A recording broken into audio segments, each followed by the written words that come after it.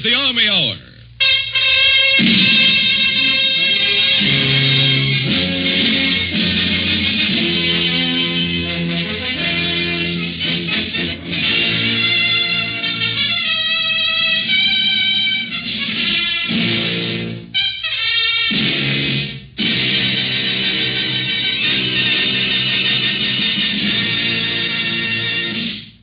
The official radio report of the War Department for the week of 26 March 1944. Here is the Army to bring you the sound of war from the four corners of the globe. Here speaks the Army.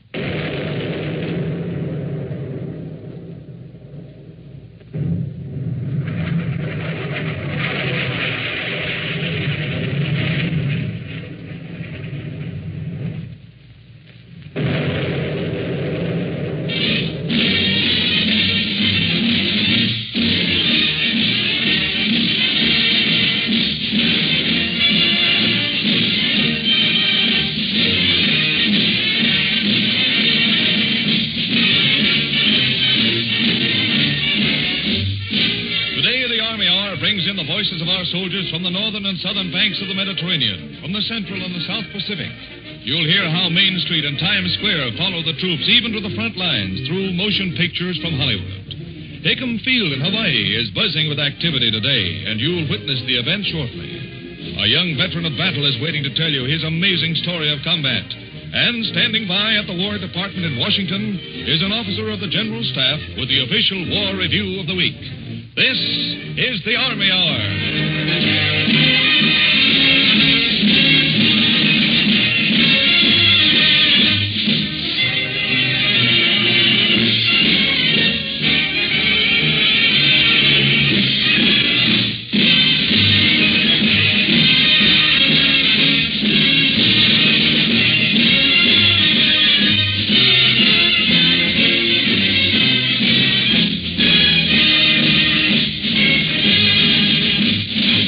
Today and every day, over 800,000 American soldiers around the world will see a Hollywood movie. American movies go wherever our soldiers go, and sometimes the films get there almost as quickly as our fighting men. To tell you how this operates, here is Major John W. Hubble of the Army Pictorial Service of the Signal Corps. The film industry in Hollywood gives us the movies free. We ship, mostly by air, 65 copies of 3 different movies weekly to our 19 exchanges all over the world. India, Alaska, North Africa, the Southwest Pacific, to name a few. And each exchange then distributes the films to the troops by plane, boat, truck, jeep, anything that moves. On Bougainville, we had movies only 300 yards behind the front line. Thousands of troops gather almost nightly to see open-air movies in tropical New Guinea. 11 soldiers huddled around a stove in a Quonset hut in lonely Alaska to see the same show. Movies are shown in the jungles, bomb craters, grass huts, tents, hospitals, mess halls, barracks, airplane hangars, and under starlit skies or in torrential downpours. I can report the troops are seeing most of the new movies. These pictures begin to circulate among the troops overseas at the same time they begin their showings in this country. For example, during the past 2 weeks, we shipped Adventures of Mark Twain, Buffalo Bill, Meet the People. That shows the fine cooperation we are receiving from the film industry, which makes possible the showing of first-rate movies at all the fighting fronts. Thank you, Major Hubble. Now to visit some of those fronts and meet our troops stationed there. The Army Hour takes you now to North Africa. Here in the basement garage of a motor transportation company in North Africa, about 200 soldiers are seeing the movie The Miracle of Morgan's Creek. Some of the men are seated on long wooden benches. Many are sitting on improvised chairs. Others are standing with us here in the rear of this makeshift movie house. Beside me is Corporal Lawrence R. Hussey of Wayne, Michigan. How are you enjoying the show, Corporal? Oh, that's swell. Do you men work here in this same building? Yes. Most of us are drivers. We're subject to call at any time. So we fixed up this place where we could see our movies and be ready for duty at the same time. It's tough, though, to have to leave in the middle of a show. Now I know how doctors feel when they get paged at the theater. And where do you live? We have our bunks over in the far corner of the garage, and our mess hall is right here. That makes it pretty convenient for you, doesn't it? Yeah, particularly when it's raining now. In warmer weather, though, we see our movies out of doors. We've been having our company films ever since we moved in here. That's one of the first things most outfits arrange for when they move into new quarters or bivouac areas. Well, you can tell from the crowd here tonight that these shows are really popular. They sure are. You're lucky if you can get a seat. He's Staff Sergeant Paul Kingwall. Where's your home, Sergeant? Salt Lake City. Well, do you see as many movies here as you did back in Utah? Maybe more. We get them twice a week. Well, tell me, do you get much advance notice about what picture you're going to have? No, we don't know it until a few hours beforehand. But it doesn't seem to make much difference. How's that? Well, we're getting such good pictures. All the men just show up every movie night more or less automatically. Well, tell me, what are some of the movies you've been seeing lately? Well, we've seen As Thousands Cheer, Higher and Higher. Yes, and a guy named Joe, and This is the Army. Those are pretty recent releases. Yes, I think we get them at the same time as we do back home. That's right. My girlfriend and I compare notes in our letters. We've seen a lot of the same shows at the same time. Yes, and sometimes we see them before the folks back home. Well, you two seem to be real movie fans. Well, all Americans like movies, and over here they're our chief form of amusement. They sure help take a guy's mind off his troubles. Well, thank you very much, Staff Sergeant Tingwell and Corporal Hussey. We don't want to keep you any longer from tonight's showing of The Miracle of Morgan's Creek. Now from North Africa, we cross the Mediterranean to take you to Italy.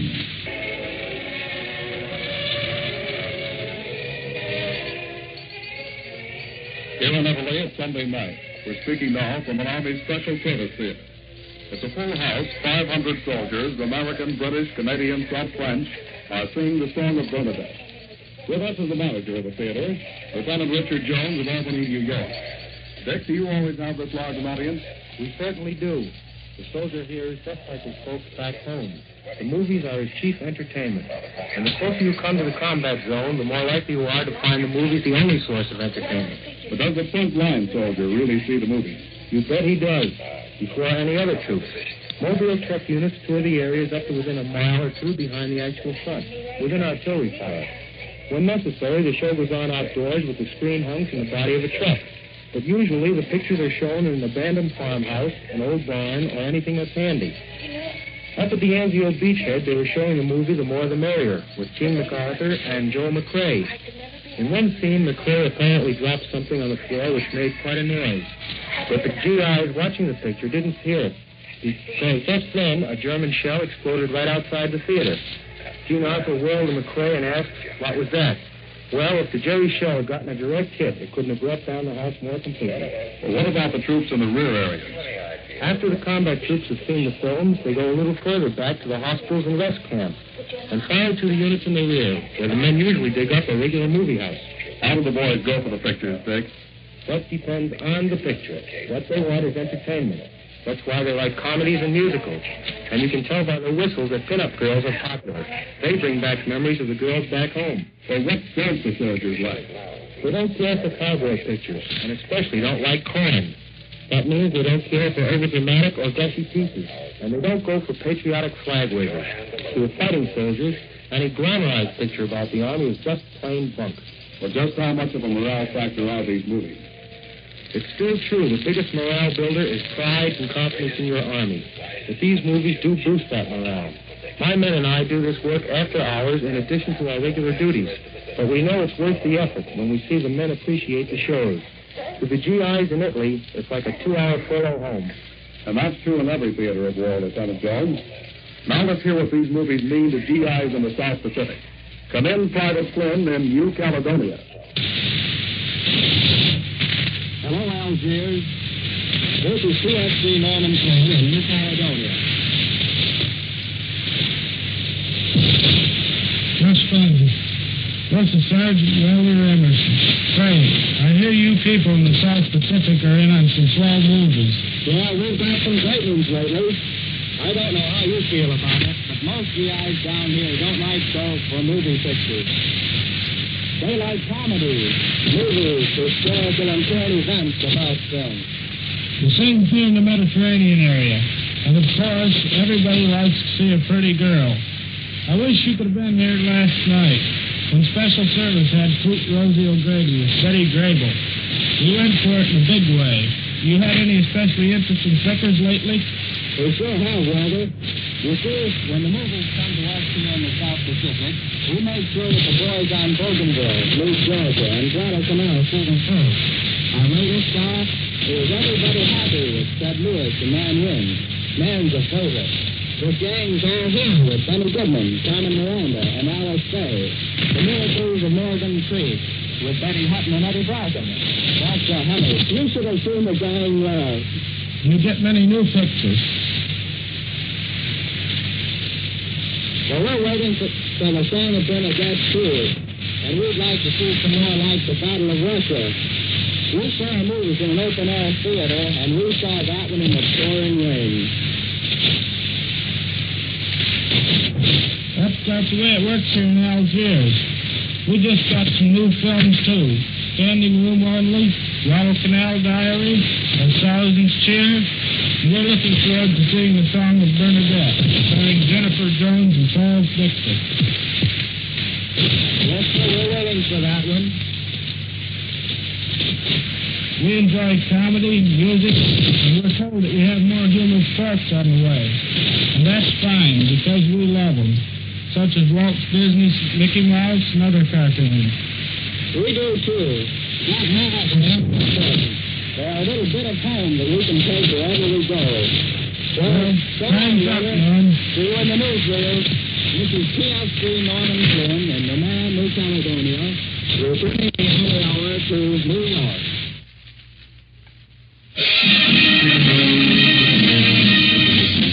Sun never sets on the AEF. From Broadway to Old Algiers. You can place all your bets on the AEF. On 3 million musketeers. The sun never sets on the AEF.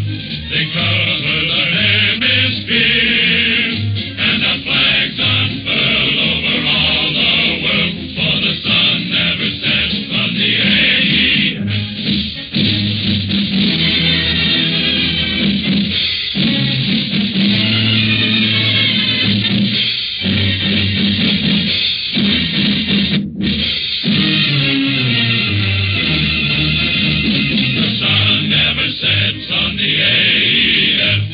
Main Street to Tulagi. You can place all your bets on the AEF, for they mean to keep you free.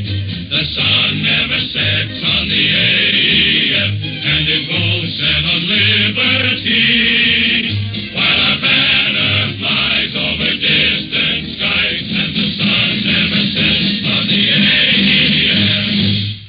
Hickam Field is a place that will long be remembered in the history of this war. Something new, something very fine has just been added there. The Army Hour takes you now to Hickam Field, Hawaii. Army Hour microphone, and tell us briefly why you joined and how you feel about it. When war broke out, I felt that if there was ever to be an organization for women connected with the Army, I would be one of the first to join. I don't see why more women don't go into the WAC. What about your training? After 5 years secretarial work, which I gave up and I volunteered, I took my basic training at Fort Oglethorpe, Georgia. Then went to the Army Administration School in Denton, Texas. From there, I was assigned to the Air Transport Headquarters in Washington. I'd like to introduce Sergeant Rita Sutherland of Seattle. Go right ahead. Sergeant Sutherland not only holds her own pilot's license, but she is a licensed radio telephone operator and has earned the wing certificate in celestial navigation. Sounds like you're pretty serious about your responsibility in wartime. Flying is only a hobby. My real reason for joining the Army is to help get my family back home as quickly as possible. My husband is an American Red Cross field director overseas, and my daughter, Chloe, is a lieutenant in the West doing laboratory research work on malaria. I feel that the Women's Army Corps gives us a much better understanding of what our men and boys are going through and will benefit us for the important job of readjusting after we've won the war. I agree with you. This is Corporal Barbara Simons. Corporal Simons of Marblehead, Massachusetts. I agree with Sergeant Sutherland. You see, I have a brother in the infantry. I have to admit that my reasons for volunteering are a combination of patriotism and curiosity. About the curiosity, how does Hawaii look to you? Wonderful. Really more beautiful, and there's more going on than I ever dreamed of. Only I don't think I'll get to do much skiing over here. Don't be too sure about that, Corporal Simon. Wait till you see our snow-capped volcanoes on the Big Island on your first 5-day pass. And here is the captain of the WAC company, Captain Audrey Hellenbeck of Oakland, California. Give me your attention for a moment. Your assignments are posted on the bulletin board. You are assigned to motor transport and clerical duty and have been selected for the job for which you are best fitted. Are there any questions? All right. This is a day you've been waiting for since you first volunteered for overseas duty back in basic training. We're the first black company in the Central Pacific, and we're assigned to the biggest air base in this theater. There's a big job to do. Let's do it. When Private Florence Patricia Gibbons of Dorchester, Massachusetts arrived with the WAC, she didn't expect a social call from Corporal Thomas Gibbons of Dorchester, but that's exactly what happened. It was a surprise, but then the past week has been full of surprises for us. It's been wonderful to see how thrilled the boys are to find someone in our outfit from their hometown. I think they're looking forward to furloughs, too, now that we're here. By the way, Corporal Gibbons came over for the broadcast today, and he's right here, too. How did you two get acquainted? I looked for the roster in the paper, and Wilson Dorchester and found one by the name of Gibbons. I said, what are we waiting for? Here's CFC Charles Billenbeck of Chicago. He will be released by Private Patricia Gibbons. That's what they tell me. For a long time, I wasn't too sold in the WAC. But now that the time has come for me to go down south, I want to say good luck to you, Private Gibbons. A lot of us feel that way about the good luck. Frankly, I'm darn glad to see the WACs take over some of our jobs so we can move further out with ACC. Okay, Staff Sergeant Roger Levinson of Bangor, Maine. From Hickam Field, Hawaii, where the WACs are on the job, the Army Hour returns you to New York.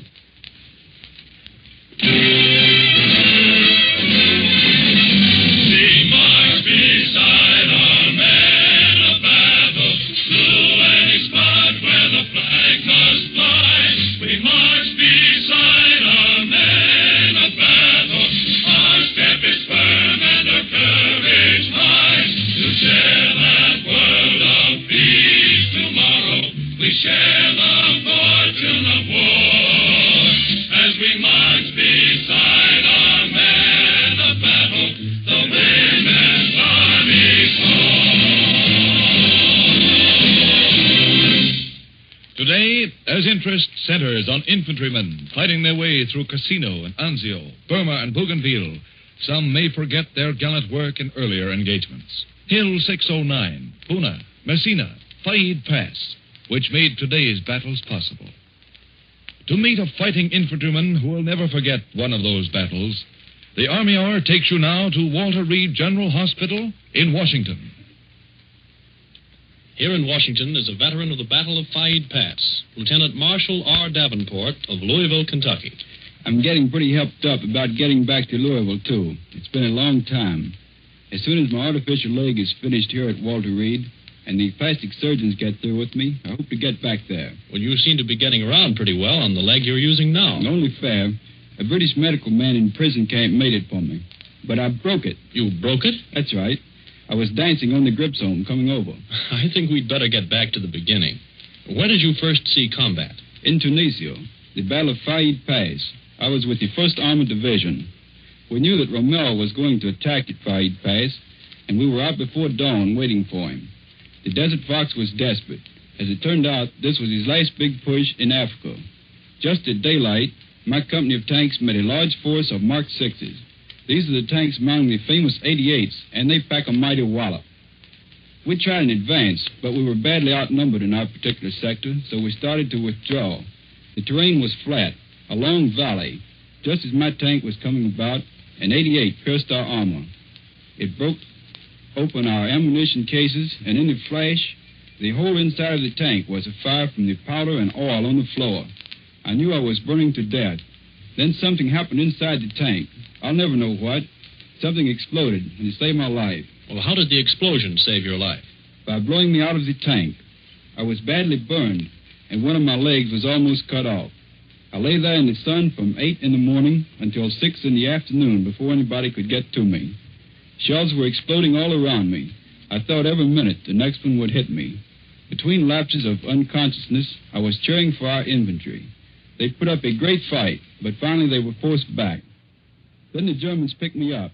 The sun was blazing hot, but I lost so much blood I was freezing. They covered me with blankets, loaded me in one of our own half-tracks they'd captured, and took me to a field station back of their lines. There, German doctors finished cutting off my leg. I stayed in Africa 13 days. Then they put me in a hospital ship and took me to Italy. How long did you stay there? Only until Italy surrendered. Then they moved us to Breslau, Germany. Captured British medical men ran the hospital there, and the Germans practiced a hands-off policy. The British were wonderful surgeons, and I got swell treatment. The artificial leg they made for me worked fine until I broke it. The Red Cross parcels, though, really saved our lives. Did you have any trouble making the Germans understand you? Not a bit. Every German officer I met spoke perfect English. It's part of his training for war. Jerry's a tough enemy. He's well-trained, he's determined, and his equipment is excellent. That makes the job of the infantry that much tougher. But we never doubt our doughboys. They're fighting for every inch they gain in the mud, rain, and snow. It's a dirty job, and it's far from finished. A lot of good men are never going to be able to see it all the way through. Some are coming back the way I did, to hospitals over here. Some aren't coming back at all. But if I know the doughboy, hell or high water, he'll come through.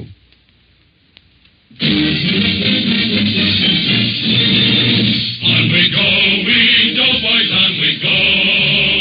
There's no stopping us because we know we're the fighting infantry and bound for victory. On we go, marching on we go. Never quit, we doughboys never quit. For we've got the courage and the grit.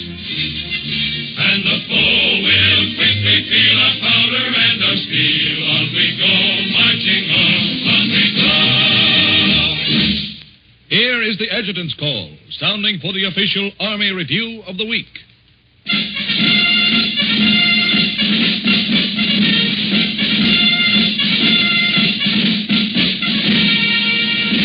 For the official review of the week, the Army Hour takes you to Washington to hear Lieutenant Colonel Albert L. Warner, Chief of the War Intelligence Division, Bureau of Public Relations, War Department.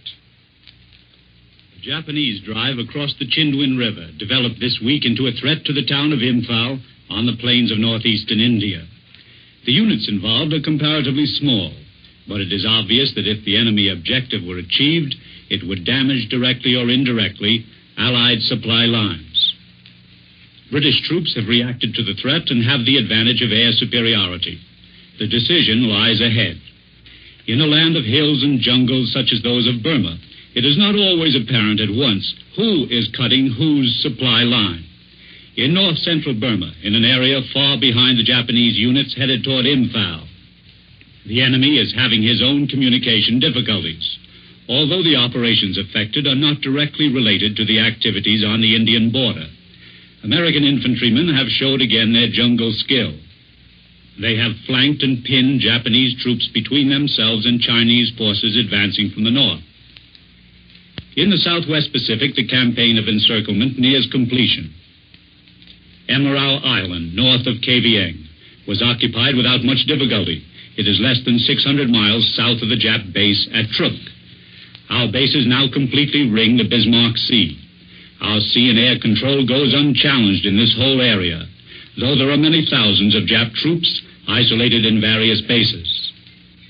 In the period from January 1st to date, in the southwest Pacific, about 3 months, over 1,100 Jap planes have been destroyed. We have sunk or damaged 954 barges, and most of them have been sunk. We have destroyed 169 Jap ships and damaged 148. The aerial campaign this week against Germany made war industry in Berlin again a target. German night fighters, which staged a big running battle with the British, gave notice that the Nazi fighter force is not yet to be counted out. But the opposition to our American daylight attacks was not what it was once, whether that be due to the weather or a beginning of weakness in the enemy fighter force or a new policy of caution. The latest American attack on the Schweinfurt ball bearing works is an illustration of the necessity of repeated assault. No one attack totally destroys an industrial target, and in time a plant will be rebuilt. But constant bombing of a nation's industry and transportation will make the process of rebuilding at any one point slower and slower. As for the German fighter force, if it will come up to meet the challenge of the invaders, so much the better. But we shall not complain if it chooses to sit on the ground in the name of conservation and watches German industry crumpling under the aerial attack. The remarkable offensive of the Soviet armies has driven wedges into every sector of the German lines on the southern front in East Europe, and the wedges have broadened into frontal advances. These observations appear to be justified. The Nazi invaders throughout this whole region are back where they started in 1941. They may soon be relying upon the Carpathian Mountains for defense. They have had to commit additional troops in the rest of regions of the unhappy Balkans. They are faced with the possibility of a crisis in that area.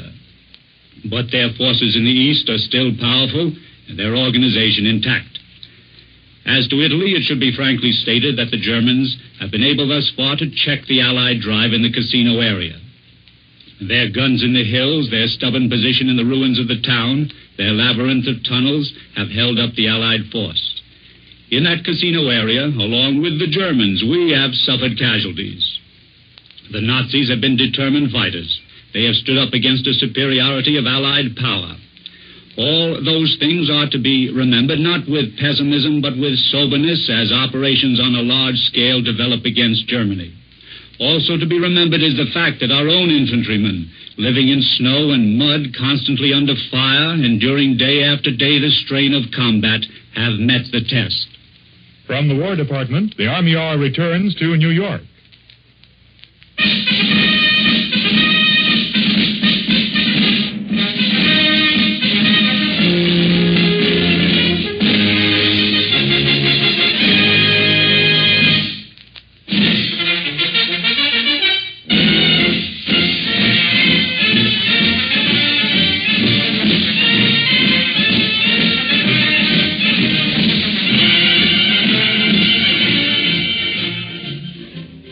Today, the Army Hour is only 30 minutes, so that NBC may bring you the address of Prime Minister Churchill, beginning in just a few minutes.